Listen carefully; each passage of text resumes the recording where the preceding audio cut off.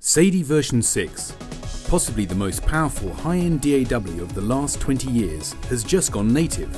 Sadie 6 now comes in 4 powerful versions with unparalleled workflow speed, including the market-leading Sound Suite.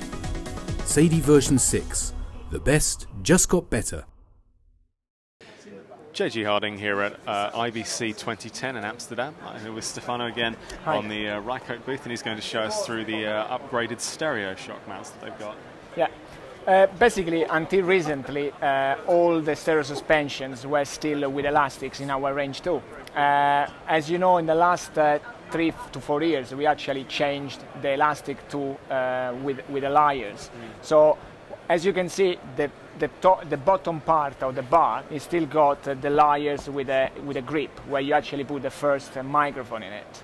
Now what we actually did is to create a back clip where you actually put the first microphone into the second one, and therefore basically by actually having the suspension with the Lyres is going to isolate the second microphone as well.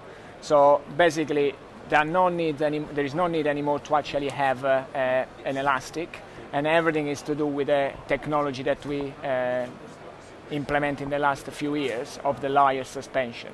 And here you can actually see a setup on the stereo with an MKH30, MKH60 from Sennheiser.